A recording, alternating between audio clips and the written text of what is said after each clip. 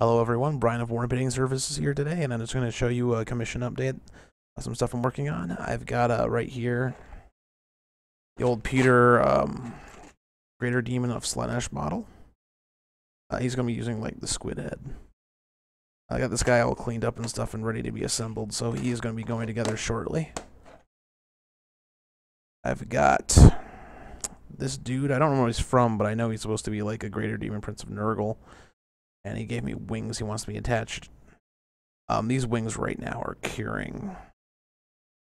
As I put some green stuff on them. Because there's holes. There's like big round gaps in these. And they're going to attach on the back here. But I needed more room to drill into these because I'm going to have to pin them and then fill the old gaps that are going to be back there, because going to be big old gaps back there.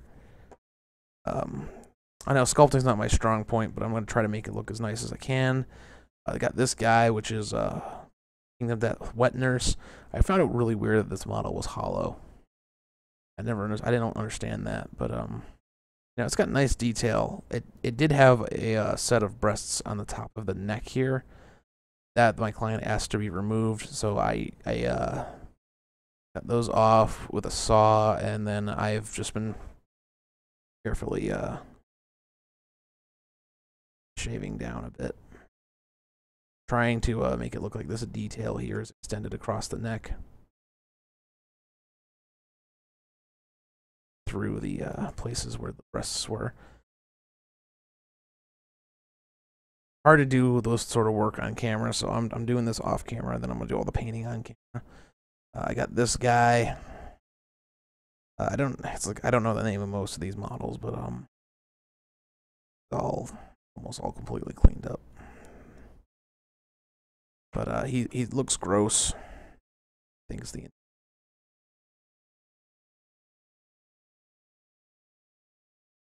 gonna be a relatively easy paint job though with all this detail. I am presently sick, so I apologize for the cough. We're hoping it's just a viral infection, because not strep, and I have not yet to get my culture back for what it actually is. And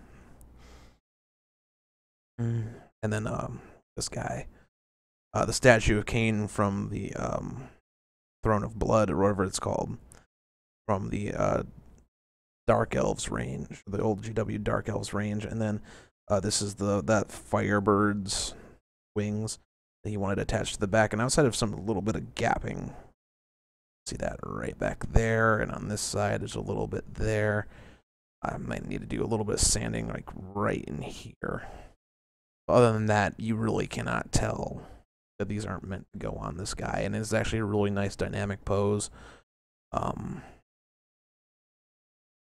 His arms stretched out, those wings flying out like he's about to like he's angry, screaming at you.